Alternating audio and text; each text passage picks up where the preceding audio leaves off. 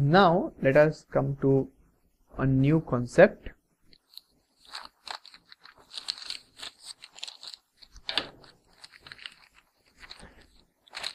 It's the concept of this.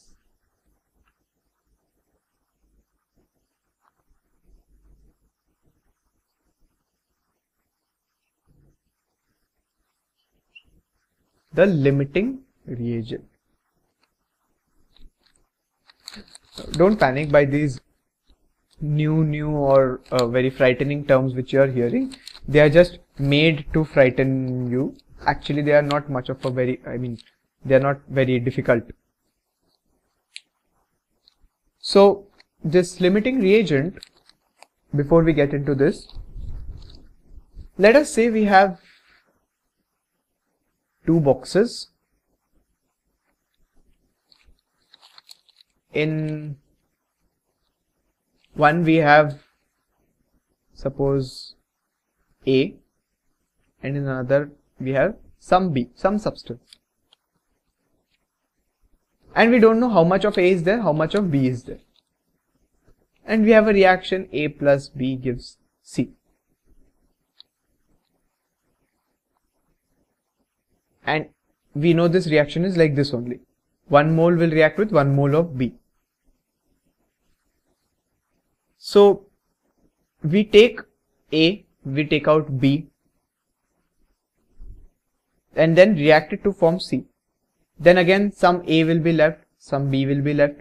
We again take this out, we again take this out. Again we do the reaction, again you form C. Now at some point of time, if the ratios are not exactly equal, you will find that either A has finished or B has finished.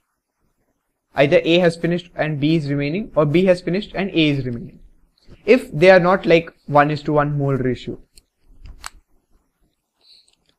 So the one which has finished earlier will, you can't have more of that because it's finished, and extra A, suppose B is finished, so B can't be taken more and A is left over. Also, although it can react with B, it can react, B is not available for it to react. So that is why, due to this consumption of B, the reaction stops because B is consumed. So this B will be called our limiting reagent, because it limits the reaction and it stops the reaction because of getting consumed. So if there is no more B to react, then who will A react with? So B limits the reaction, and so it is called the limiting reagent. So in most questions, what they will give you is that this much of A is taken, this much of B is taken. How much of C will be formed? So this A and B will not be always in the, it will actually never be in the perfect ratio of molar. So you will see that one of it is always left over and one of it gets consumed totally. So you have to identify which one gets consumed, which would be the limiting reagent, and then proceed with the calculation of other weights or other volumes with that limiting reagent. Because if you go about with the calculating with the leftover thing, then you will assume that the whole of that substance has reacted, but it is not so.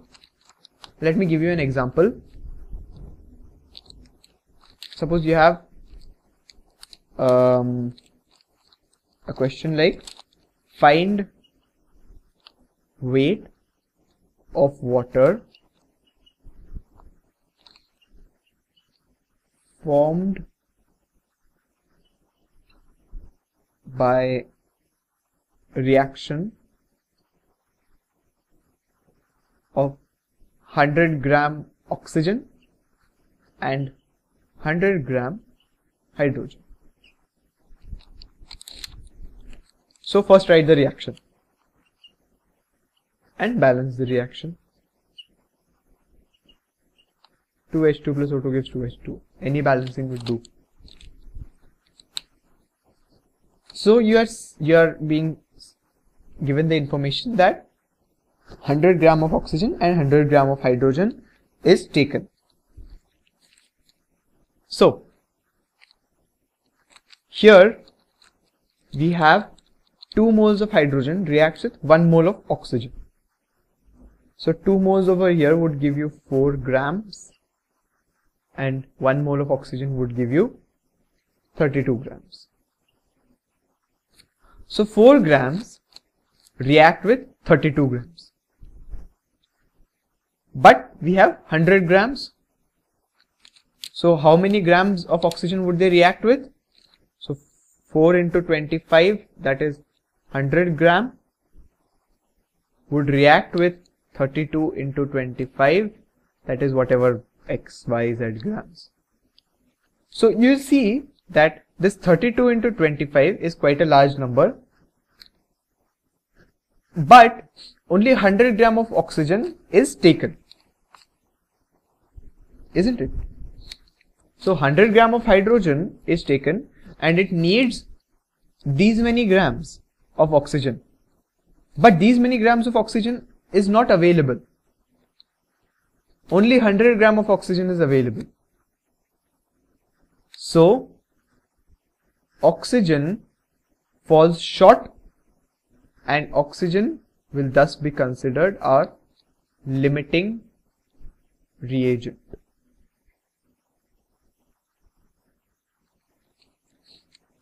So, and once you find out the limiting reagent, go about the question with the weight or the number of moles or anything of limiting reagent only. Don't take the other reactants into, don't take the weights of the other reactants, because here if you take 100 gram of hydrogen, you'll get a wrong answer, because 100 gram of hydrogen has not reacted. Only some part of 100 gram has reacted. But oxygen, the 100 gram has reacted fully. So with oxygen you can perform the other this calculation. So you have 100 grams oxygen. So how many moles of oxygen do you have? 100 by 32 moles of oxygen. Now 1 mole of oxygen would give 2 moles of water. So 100 by 32 moles of oxygen would give 2 into this moles of water. And these many moles of water, if you want to convert them into weight, multiply by the molecular weight of water, which is 18. So it's nothing but 9 and 8. So it's 900 by 8 grams of water. So if you would have taken 100 gram of hydrogen over here, then you would have got a much higher answer, much more than 900 by 8 grams. Because hydrogen is not getting, 100 gram hydrogen is not fully getting consumed, you cannot take it as the limiting reagent, or you cannot use the 100 gram for performing the calculations. If you have to use hydrogen, then you have to find how much hydrogen has reacted. Like 100 gram of oxygen would react with how many gram of hydrogen, and then proceed. But why would you find hydrogen and then go to water? Rather than that, you can directly go from oxygen to water. So this is the basic type of question asked from this limiting reagent.